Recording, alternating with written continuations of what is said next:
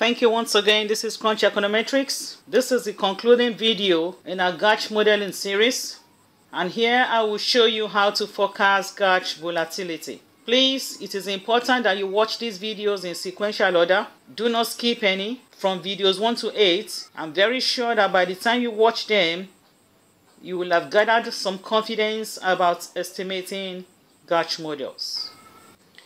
From the literature, if you are to choose the best forecasting model, you have to choose among competing models that has the lowest SIC, the lowest root mean square error, the lowest mean absolute error, the lowest mean absolute percent error, and the model with the highest Thales inequality coefficient. So these are the steps I'll be taking to forecast the volatility of returns of the FTSE stock.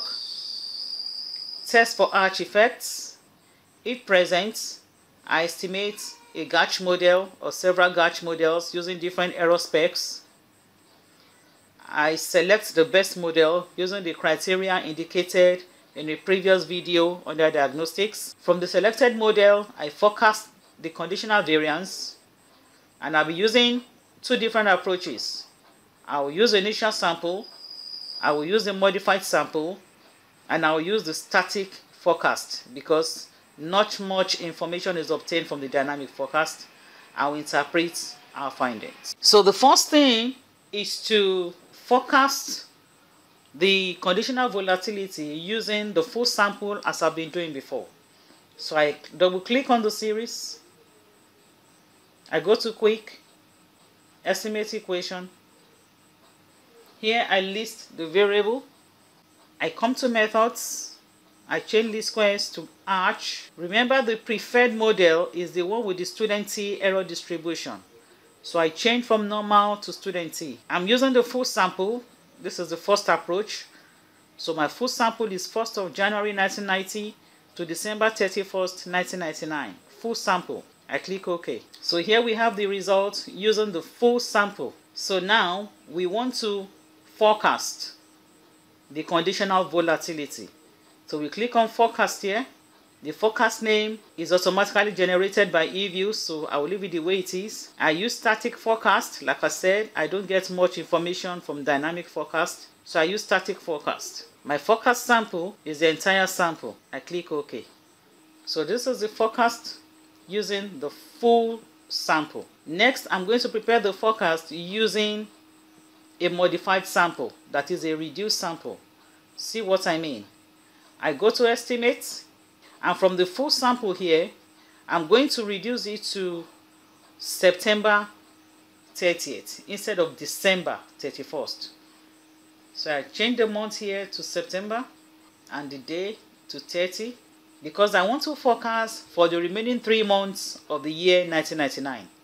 So I'm stopping my analysis at September ending. That is the idea.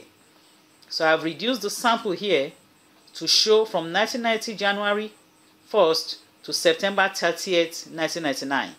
The reason why I'm doing this is because I want to show the forecast for the remaining 3 months of 1999. So using student T, I click OK. So here we have the results. I go to forecast, again automatically generated, I have it here. So now my forecast sample, I'm going to modify this section to reflect the 3 months left in 1999. So which is going to be 1st of October. I change the month now to October, day 1, 1999 to 31st December. So I want to forecast for the next 3 months using static forecast.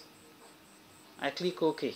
So this is the forecast for the remaining 3 months of 1999. I reduce the sample so I can make my forecast for the remaining 3 months of 1999. So let's look at the initial sample static forecast. What can we make out of this? We conclude here that the return on asset is stable but shows intense volatility, as you can see here. Intense volatility, turbulence throughout the course of the life of the series from 1990 to 1999. So you can also predict that volatility may occur in year 2000 from what you can see here. So this is the forecast of the variance. Though it shows that the return on assets will be stable over time. How about the modified sample? From the modified sample, look at the forecast sample here. It's from October 1st to December 31st, static forecast. So what can we conclude?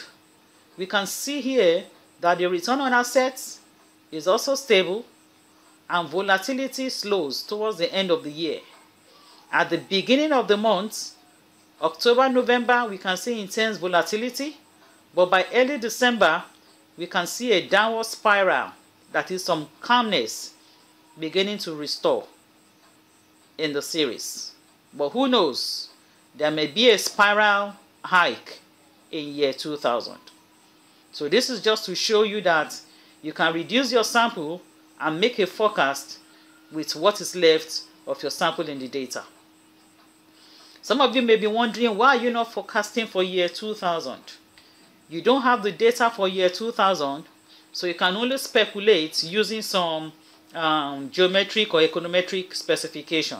So I have this paper from Wenstrom 2014, and it shows how you can specify a forecast equation for a GARCH model. So if you're interested in knowing how to specify a forecast model for a GARCH-11, I will encourage you to look for this paper. I'll put the name in the video description so that you can look for it on the web and read up. So this is how you can specify a forecast model for a GARCH-11.